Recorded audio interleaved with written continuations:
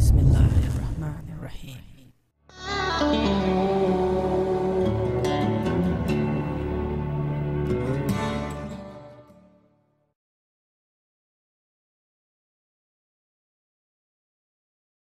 Assalamu alaikum and greetings. AliShanMao here. Welcome back to more RC video reviews. In the background, yes, my Seeker 450 V2 that I have built and flown. And honestly speaking, since then, I didn't find time to set it up for FPV. Winter catches up, weather is very bad, cannot do any kind of flying, so I let it rest. But now, as the weather forecast says that some bright sunny days are in the pipeline very soon, I thought it's the best time to prepare the Seeker 450 V2 with an FPV system. And my choice of FPV system, as I plan not to go too far, is the Hawkeye Firefly Fortress FPV system, which has an FPV camera and a tiny video transmitter, which is 72 channel 5.8 GSM video transmitter, and you can actually switch its power from 25 milliwatt to 200 milliwatt. 200 milliwatt I believe is enough power. With good antennas on my video goggles, I should be able to go up to 2 kilometers without losing the live video. Let me introduce this tiny FPV system that is Hawkeye Firefly Fortress. It's right here in my hands. Can you see it? It's just that small. So it is really lightweight, very compact and a small system, and I think my Seeker 450 V2 is not gonna even feel it on board. I mean, you can install this FPV system on micro FPV quadcopters or even FPV whoops, a brushless FPV whoops. It's that small, tiny, compact and lightweight. Enough said, let me bring the camera closer, give you a closer look at the Hawkeye Firefly Fortress all-in-one FPV system, FPV camera and video transmitter, and I will show you its features as well. We'll power it on right away and see how it works. Okay, so inside the box, that's what I received. In a plastic box, we have a FPV camera, that is Hawkeye Firefly, then an OSD tweaking module, mounting accessories with these screws and stuff. We have a user manual, we have a small video transmitter. I mean, look at the size of this video transmitter. Basically, this will easily fit behind the camera. You can actually, using the screws, mount it behind the camera and use it as all-in-one FPV video system. Alright? Now, for the features, take a look at the features of video transmitter here.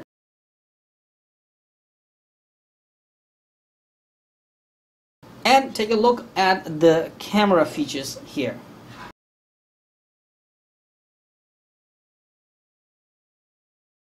Now that we have taken a look at the features, I have installed a JST connector because that's how I'm going to power it. As you have seen, that the video transmitter actually will take 5 volts maximum, I believe, but the Firefly camera can take from 5 to 36 volts. So basically, the camera then provides power to video transmitter because it gives only 5 volt out from the camera. So I am going to connect this one here. The connections are really straightforward and easy, okay? And this side is going to connect to the video transmitter. Alright, we are done. There's one button here that we will use to change frequencies and bands, and also we can use the same button to change the power. Now let's power it on and see how the image quality is, and also we will take a look at the OSD of this camera that we can use to tweak. For now, I'm going to use my Eachine EV800D FPV video goggles. The best thing I love about these goggles are that these are detachable, so we can actually use them as LCD and see how this camera system is working. To make it work, of course, we are going to power the camera system on Seeker 450 V2. Alright, so the table is getting messy, but let's get to work.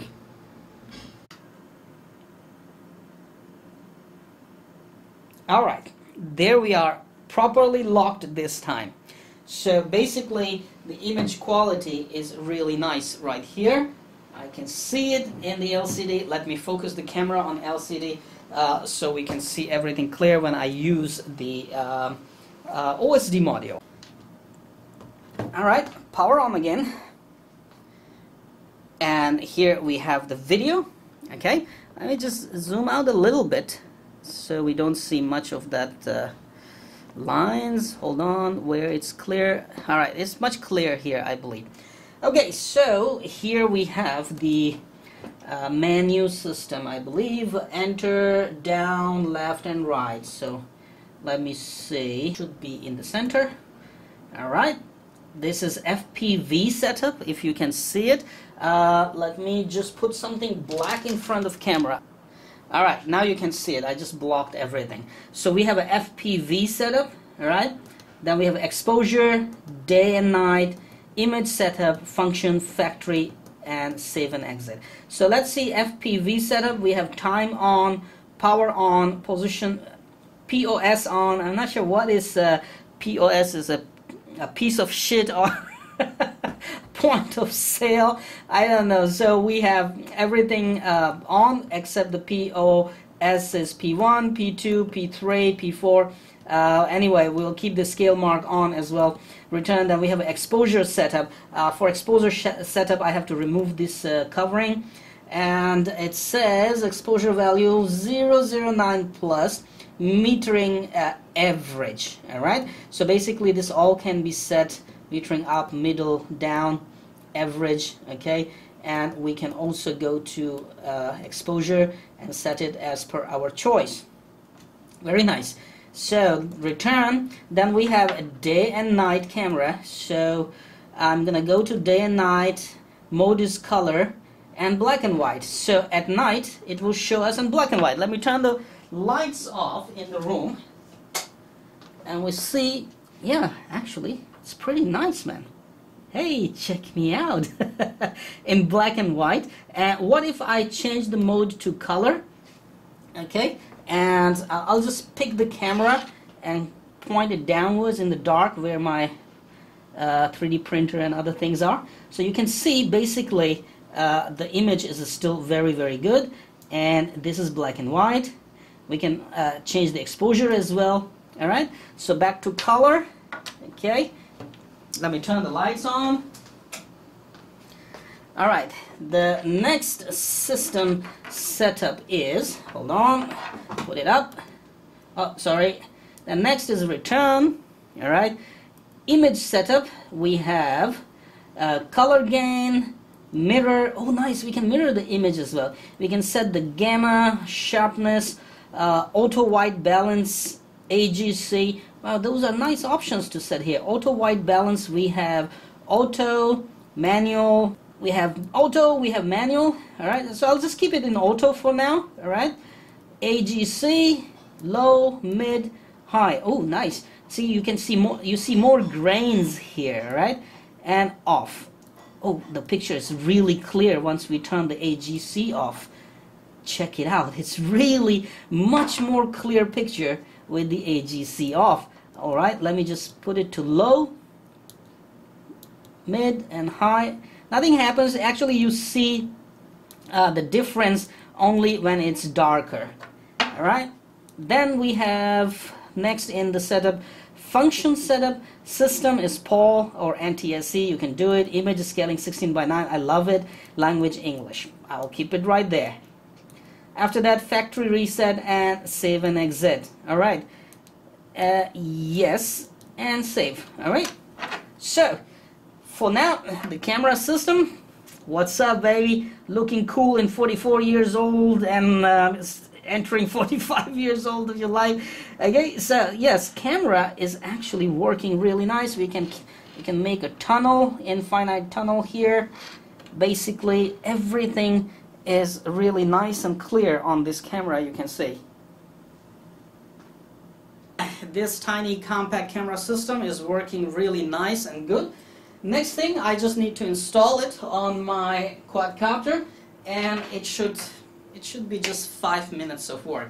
So let me get to work. So far, indoors it's working very well. I'm kind of liking it. For outdoor use, I will switch it to 200 milliwatt, and we will give it a test and of course the range test. Most important is the range test using the OFM Seeker 450 V2. I'm not worried because it has an auto return to home feature, and I do have one more gadget that I want to show you, which is really small and nice right here. It's Firefly Finder 2, which is a lost drone finder. Beeps really nice and loud. It has an LED light on it and some nice features, so even at night you can find your lost drone. So I'm going to install that one as well on it. Let's hope the good weather comes really soon so I can test how far I can go and how well the Hawkeye Firefly Fortress all-in-one FPV system is performing. So stay tuned for FPV videos with Hawkeye Firefly Fortress and OFM Seeker V2 coming very soon your way once the weather is good. Come on, you know what to do. Hit that like button. It's right there. I know you can do it. Oh, while you're at it, also hit the subscribe button. Right there. Come on, don't be shy. Just hit it. Thank you very much for all your support towards my work, that I post regular and fresh content on my channel just for you. Hit that like button. Right?